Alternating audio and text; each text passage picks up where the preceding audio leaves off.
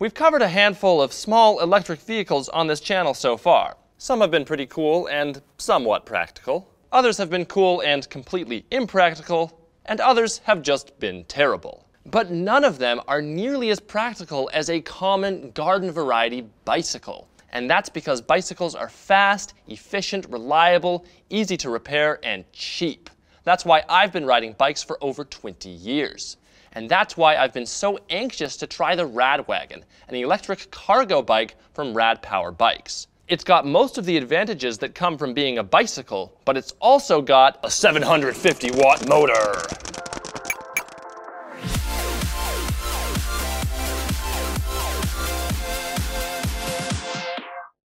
Corsair boasts unrivaled comfort and universal compatibility on its Void Surround headset, featuring a genuine Dolby 7.1 headphone USB adapter. Click the link in the video description to learn more.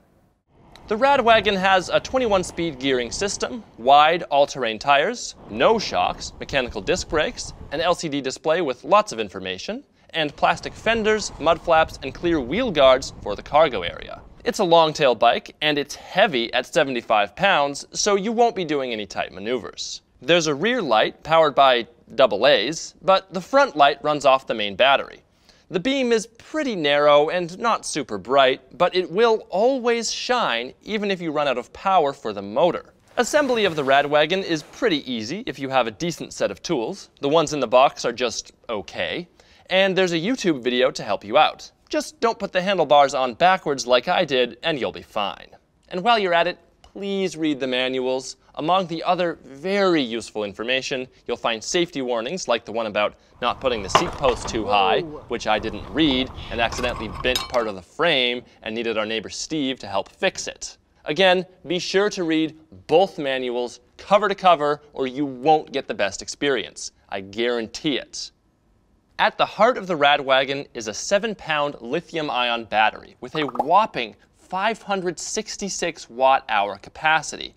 It even has an onboard 5-volt USB port, so you could recharge an iPhone about 70 times. But this battery's true purpose is to power the direct drive hub motor. It's gearless, brushless, very quiet, and runs at 48 volts with a peak output of 750 watts, the maximum allowed by law in the United States. That's a lot of torque, and let me tell you, this thing kicks. But only to a point. Out of the box, the Radwagon has a factory-set speed limit of 20 miles an hour.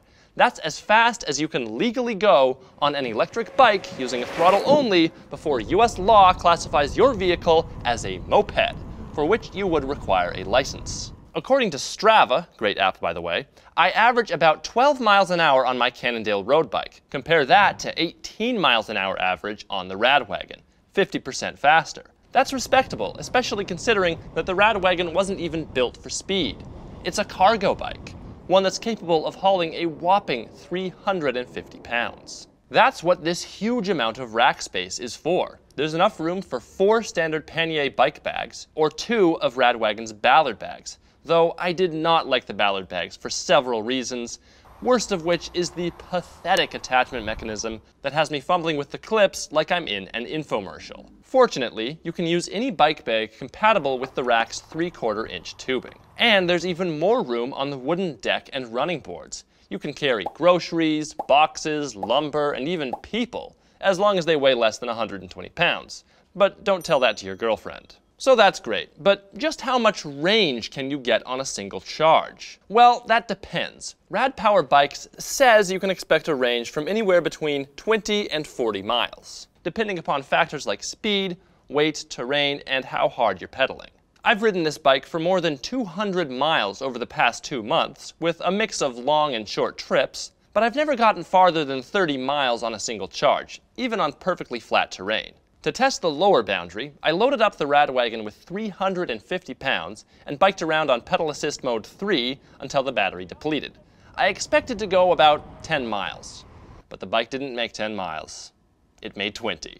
And shockingly, it didn't give up much performance either, easily reaching above 15 miles an hour throughout my torture test, and it even handled a very steep downhill without losing stability at 30 miles an hour. You can't do that on a boosted board. This absolutely blew me away, and so did the results of my new real-world test, the Office to Costco benchmark, where the Radwagon turned in the best performance of a non-gas powered vehicle, losing to a car by only 2.5 minutes. And this bike gets a lot of attention from people. I get stares, compliments, and questions about the Radwagon all the time. Love that color, man. But it's not all good news. The Radwagon does have a few problems and odd quirks. In addition to the mechanical disc brakes, the bike also has a regenerative brake, which is fantastic, but it does not always engage, even though it is supposed to. However, I've found that I can force it to engage by twisting the throttle and then depressing the brake lever. There's also another USB port on the LCD display, but it doesn't always work. I really like pedal assist mode for long journeys, but it's not great for stop and go travel because it requires about a 1/2 to a 3/4 turn of the pedals before it kicks in. And it takes almost a second to disengage after you stop pedaling. That's more of a delay than I would like. Out of the box, the rear derailleur was not properly aligned, and the disc brakes also rubbed quite a bit. Also, the back wheel went pretty far out of true during my 350-pound torture test. I got the derailleur, brakes, and wheel fixed at my local bike shop, where the mechanic told me that every single spoke on the back wheel was loose. So make sure you check for that before you do any riding. But when the Radwagon was in the shop, I really missed having it around. Riding this e-bike helped me remember why I love biking in the first place. And I went on much longer trips that I would otherwise have done by car. I forgot I even had a car. And that's really what the Radwagon is all about. It's a vehicle somewhere between a car and a bike. And considering that about half of all car trips are less than 5 miles, owning a bike, or an e-bike for those longer, heavier trips, makes a lot of sense. Now, if you don't know much about electric bikes, it may surprise you to learn that at $1,700, the Radwagon is a value option. At this price, with these features, I could not find a better cargo e-bike. Seriously, if you know of one, leave it in the comments below. But the main deciding factor for a purchase like this should be one of practicality. Don't buy something like this unless you know you're going to use it. Make sure that biking is already a part of your life, and then you can take it to the next level with an e-bike like the Radwagon. By the way, if you don't want this much cargo space, they also have the Rad Rover and the Rad Mini. The Radwagon is fun, fast, practical, versatile, and it's a great value. You could even call it rad. It's not perfect, but honestly, my biggest concern is that it might get stolen. Great job, Rad Power Bikes, for setting the bar so high. I'll be riding this bike for a very long time. iFixit.com is your complete DIY electronics repair solution. From their 19,000 free step-by-step repair guides to their huge inventory of replacement parts and tools with lifetime warranty, iFixit has got your repair needs covered. Today we're talking about their latest and greatest, the all-new ProTech Toolkit. The design has been completely reimagined, but it's just as rugged and portable as before. It includes the new 64-bit driver kit, which replaces the former 54-bit driver kit. This one's got a more durable case and magnets to hold all your little screws and stuff in place. The 64-bit kit itself is held to the tool roll using magnets, as is the shell cover.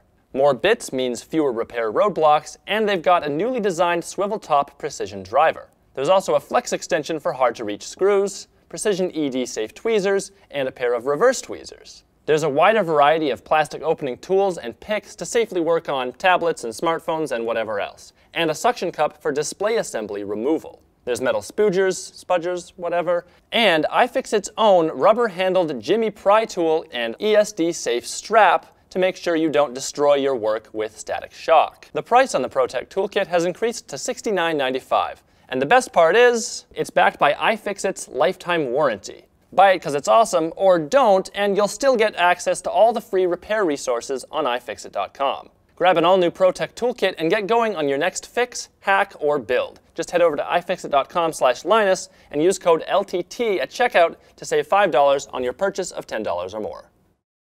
Thanks for watching, everybody, and give us a like or a dislike, depending on how you feel. There's a subscribe button somewhere that you should press if you haven't pressed it already, and check out one of my other electric vehicle reviews, the FlyCly SmartPed, which is Well, it was super disappointing and terrible, and I'm glad that there are good electric vehicles that exist. That's pretty much it.